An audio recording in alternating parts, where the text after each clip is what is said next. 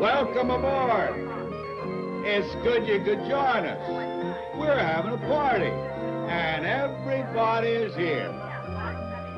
Before I start introducing you around, who are you and what do you do? I mean, are you an insurance salesman or stockbroker, office manager, housewife maybe? Well, that's not very important. You're bound to find someone here you got something in common with. You know, someone you can talk to. And if you don't, well, there's always little old me. What? How long have I been here? Gee, I forgot. I've been having such a good time. For so long, I haven't even looked at the calendar. You know, one thing you'll notice after you've been here a little while, everything is sort of slow and easy. You kind of solve all your problems. All the pain and care of the outside world just sort of slither away like magic. Now, I'll tell you something. I'm going to let you in on a little secret on how we do this. Now, it isn't easy. It takes time. Sometimes years and years. But we have worked together to construct a world of our own. Now, there are some people, wet blankets, spoil sports, who tell us it's an artificial world. Well, so what? It's real enough for us, isn't it? Am I wrong? Right. But you know, I'm talking too much. May I procure for you a little picayune diminutive libation cup? What do you have?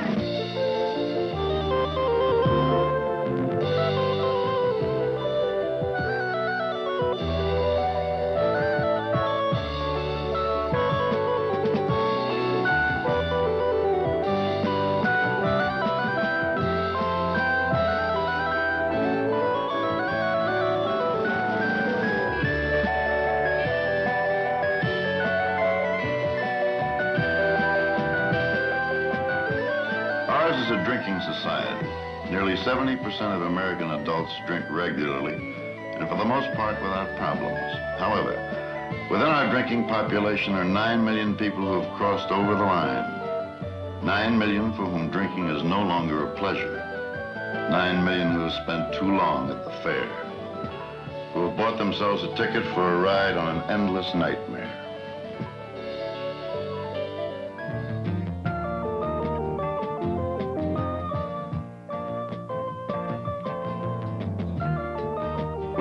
Alcohol as a beverage almost as long as our tenure on Earth. The basic element, ethyl alcohol, is the same substance that gave our ancestors their first pleasurable jolt.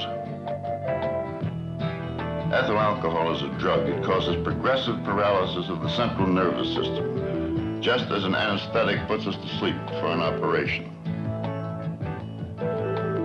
However, as early man discovered, alcohol taken in carefully administered doses produces a pleasurable sensation, a relaxation of tensions, a mild euphoria. Socrates commented that wine moistens the soul lulls our griefs to sleep and wakens kindly feelings. Today, nearly 100 million Americans regularly confirm the accuracy of his observations.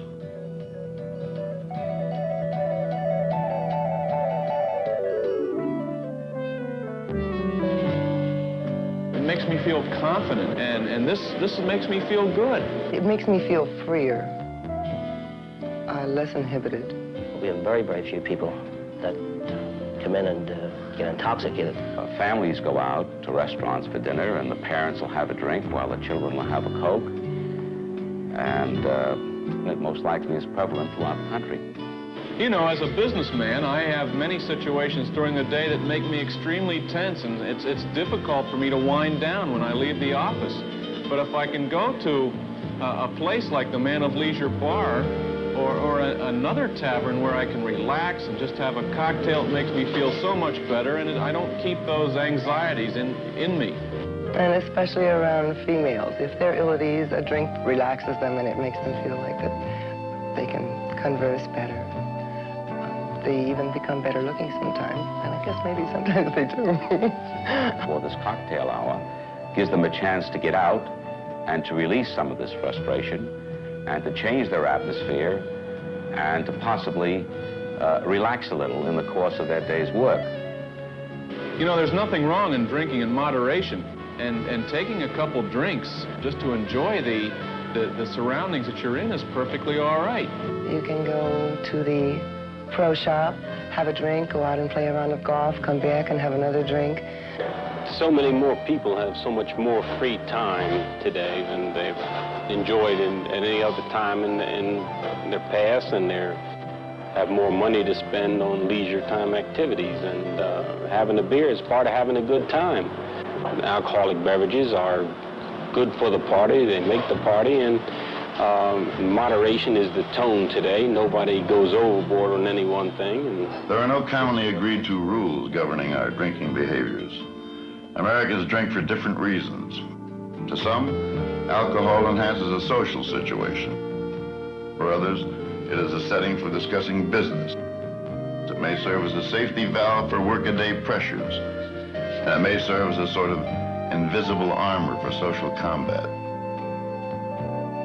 However, in many ethnic quarters where the old world social order is still preserved, where custom and ritual remain deeply rooted in family life, drinking attitudes are surprisingly consistent. The ground rules are spelled out and absolutely clear to everyone. Many of these American subcultures enjoy alcohol as a regular part of daily living, a natural accompaniment to the evening meal, and often shared by the children. For some, it is part of the religious experience, a ceremonial ritual intertwined with powerful moral sentiments.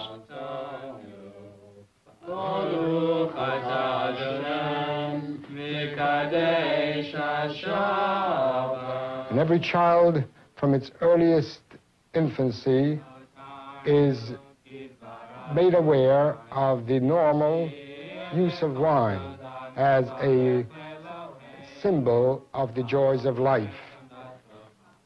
Never in our tradition has wine been regarded as an evil in itself. It is only its use in excess that is condemned. And likewise, the denial or self-denial altogether of the use of wine is also frowned upon in our tradition. As different as these American subcultures are, they share one common characteristic in their attitude towards alcohol. There are strong social controls governing its use. There is no confusion as to acceptable or unacceptable drinking behavior. Within these drinking groups, the incidence of alcoholism or excessive drinking behaviors is virtually non-existent.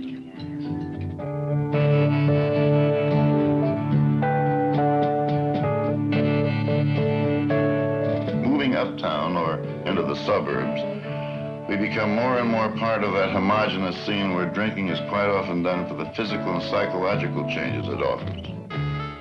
This is no man's land. It is here that the drinker is left to choose for himself when to drink, how much to drink, and in which company to drink.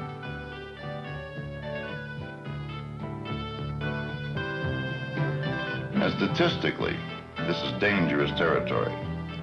The chances are 1 in 10 that the drinker will develop an alcohol problem, one that will hurt him, his family, or society in general.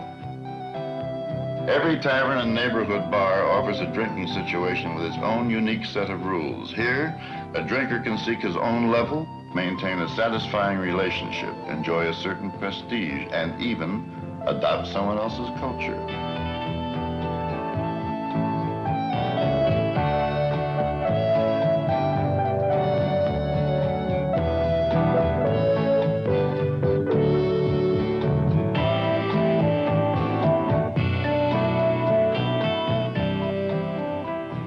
Even in the home, where more and more drinking is being done, there is a distinct absence of any form of universal agreement. Because there is no national norm, there are virtually no commonly accepted social controls, nor are there commonly accepted standards of drinking behaviors against which we can measure ourselves, or measure those in our family who may drink. In fact, all forms of drinking behaviors, routines, and habits, including outright drunkenness, can be accepted by some groups, somewhere, at some time. Thus, the drinking American, with no standards to follow, moves through a series of drinking situations with almost chameleon-like adaptability. He may feel that it sets a bad example to drink at his own dinner table at home, but thinks nothing of tossing down 3 or 4 stiff ones at a business luncheon.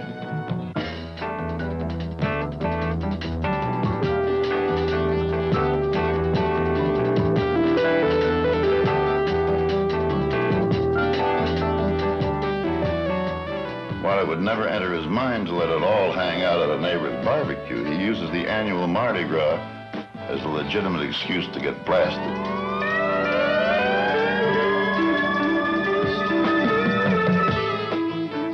Through all of this, whether it's pagan revelry or Lenten penitence, we seem to confuse our feelings and attitudes toward both the beneficial as well as the evil properties attributed to alcohol.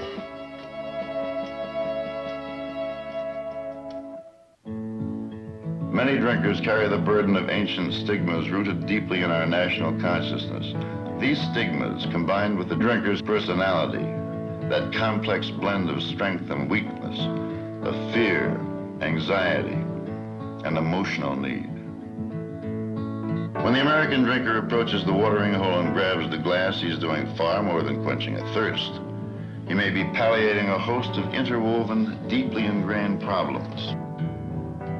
This in itself may not necessarily direct his path to eventual alcoholism, but without some form of nationally accepted guideline, it becomes easier and easier to slip into a harmful drinking pattern, a pattern actually encouraged by certain drinking groups. And 9 million of us have already done so.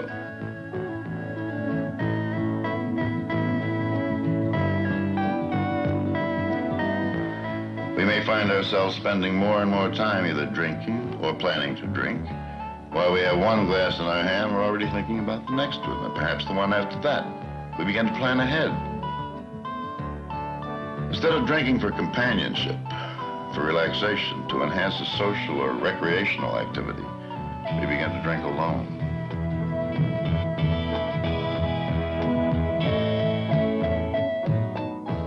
And intensifying the problem for the vulnerable drinker is a gradual psychological dependency and physical addiction to the drug. Eventually it shows up on the job, whether in the carpeted boardroom or on the concrete floor of the assembly line. With growing frequency, more and more time cards are not being punched.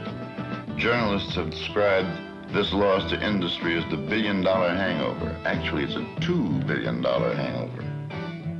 When the 70s began, American industry was losing 40 million workdays a year because of alcoholic employees.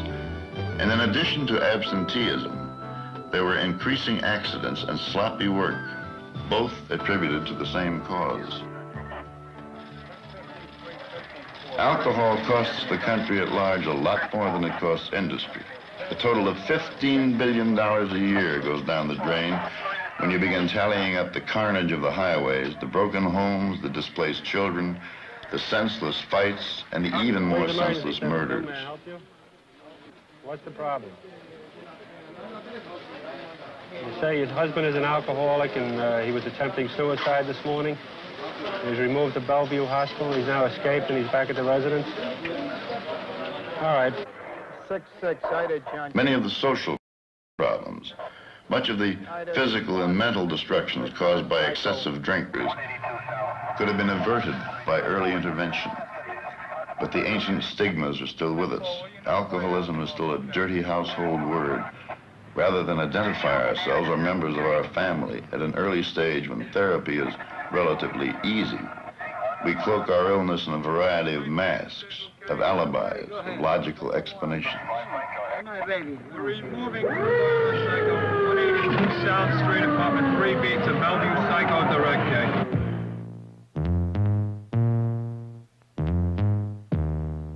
We seek to preserve the image, the mantle of respectability, our adherence to the Protestant ethic. And for the American middle class, it is not too difficult to demonstrate, even on a daily basis, that we are still in control. We managed to get our grip on Monday, and with superhuman effort, make it until the first socially acceptable drink at noontime. We try to maintain the normal family pattern. And we always have one indispensable smokescreen working for us. The classic alcoholic, the soup kitchen, Skid Row derelict. After all, we don't look like him. We're well-dressed, clean-shaven, and knocking down an impressive salary. The only problem with this rationale is that the Skid Row derelict comprises a very small 3 to 5% of the alcoholic population. He is the tip of the iceberg. There's wonderful power in the blood. There is power, power, wonder-working power in the precious blood of the Lamb.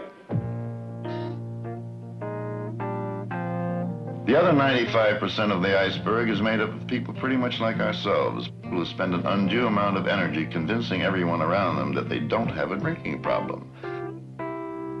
This means going to work, no matter how badly we feel. This is particularly true among the upper middle class. It helps lessen the sense of guilt. And as we find ourselves carrying out our theatrical deception, we often find that we're protected in a variety of ways by our spouses, our peers, our fellow workers, all the significant others in our lives. After all, it is difficult to confront an alcoholic person. It's much easier to go along with the deception.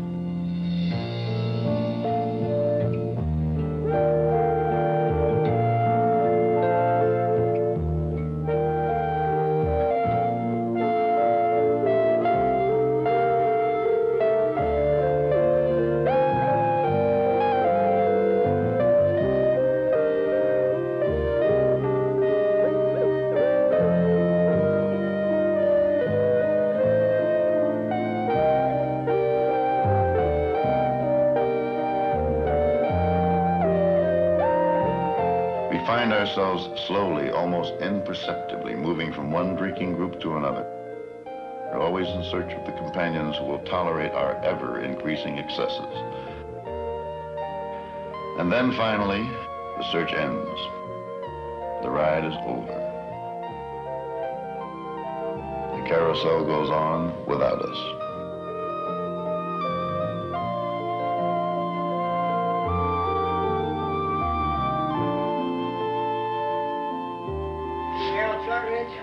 The real tragedy in the drinker's life is that little is done for him until he has finally lost all self-control, until he is a late-stage chronic alcoholic, and his behaviors can no longer be covered up or ignored by friends, employers, or family. But more often than not, his first exposure to therapy and rehabilitation is a shock awakening in either a drunk tank or a detoxification ward. Our society has dealt with the public drunk in this manner ever since its founding. The fault does not lie with the law. It rests squarely with the community, which, having failed to develop alternate methods of prevention, satisfies itself by sweeping the problem under the rug where no one will see it. Your name is Harold P. Shortridge. You're 48 years old. How long have you had an alcohol problem? And how long ago was that? 1945, I believe. And how much have you been drinking each day during this past month? Drinking though. Day and night. How much would you consume in a 24-hour period? No, 5 or 6 pints of that wine. How much sterno did you drink? Me and Doug got to make 6 cans yesterday. Even though recent years have seen the beginnings of a more enlightened view toward treating the alcoholic person in the courtroom, the treatment facilities are not getting to him soon enough. By the time he is admitted to some form of therapy, much damage has already taken place. Damage to himself and to those around him. I was living in Virginia. I used to work with a guy, and all he drinks sterno. And the treatment, where it exists at all, is often narrow and segmented. At best, it is a rather inflexible program in which the patient is expected to adapt to the system. Years, 2, 3, 4. Often, programs are centered around what is known as didactic therapy. We don't take that first drink. One of the most important things is to accept the fact that you've had it. The drinker reached this advanced state of dependency because of many complex interwoven problems relating to his own personality, as well as people and situations in his life. The course is over. Without early intervention, the process of restoration is unnecessarily complicated. People who have the same problem you have, and I'm talking about AA. This is the finest organization in the world to help people with a problem with a disease that we have. There are people who understand, because they know, they've gone through it, and we can help each other. Many specialists representing a variety of disciplines may have to work with the patient for a long time, applying generous doses of kindness and understanding if he is to face his world once again without chemical reinforcement. And no program, no matter how costly and how elaborate, is going to work if it does not respond to the specific needs of the person afflicted. The system must tailor its therapy to the individual.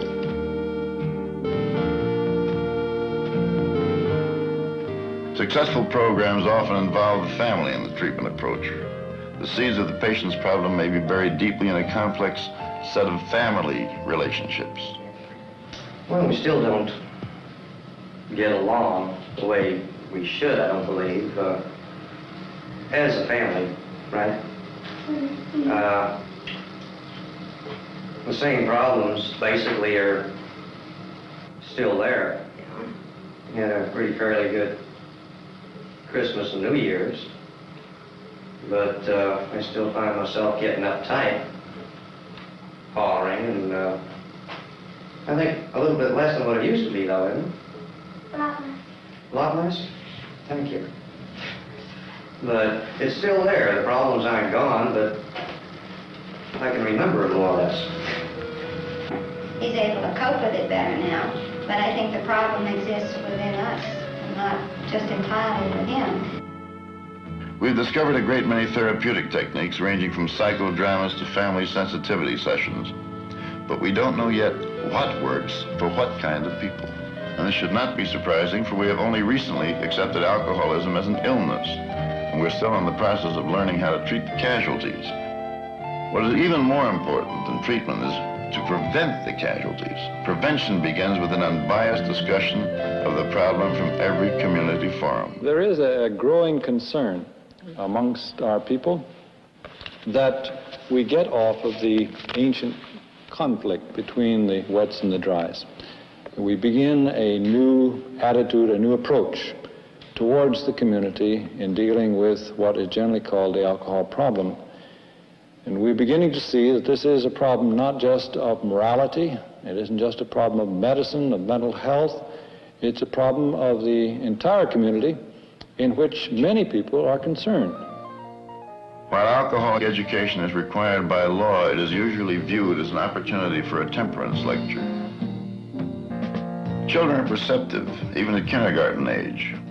Why not give them the knowledge of the drug and what its beneficial as well as harmful effects can be?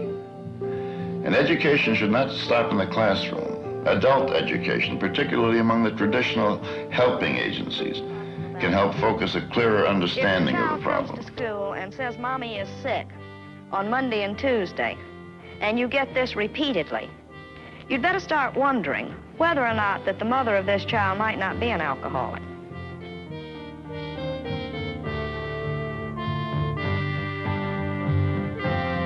And finally, how about you? As a host, do you help your guests towards safer and saner drinking habits? Do you serve drinks, or do you forcibly push them? Do you respect the right of those who prefer to drink something else, something non-alcoholic? And do you assume full responsibility for anyone who had too much of your booze?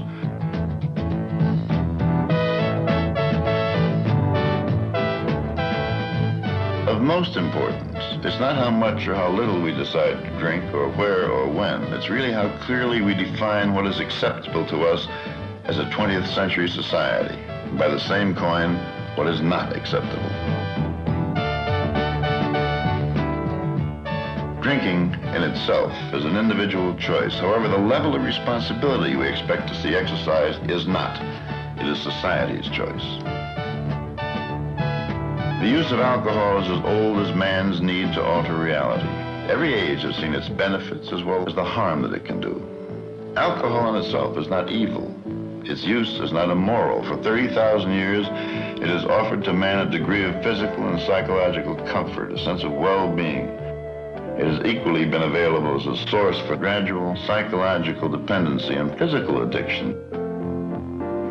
Alcohol is a drug. As we approach any drug, we must likewise view alcohol with a certain understanding and appreciation, a realistic appraisal of the chemical substance. From this understanding comes the basis to make sound decisions as to its use. It is the challenge of this age, with its unique stresses and psychological pitfalls, to thoroughly understand the potential of alcohol for good as well as bad. Through research and education, each of us, without emotionalism, can choose to abstain or indulge, and in either event, to pursue our choice within a framework beneficial to ourselves and to our community.